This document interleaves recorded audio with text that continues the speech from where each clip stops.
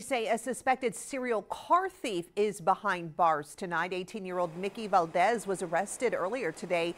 He had 3 warrants out for his arrest, accused of being connected to several burglary cases, including in the La Cantera and Rim area. Police say that Valdez would target busy parking lots, break into cars, and steal property, including guns. These are things that these suspects are looking for, things of value.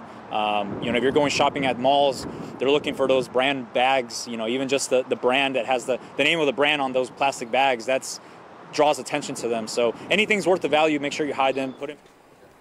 Police say they found several stolen guns at his house and other items. Valdez could face even more charges.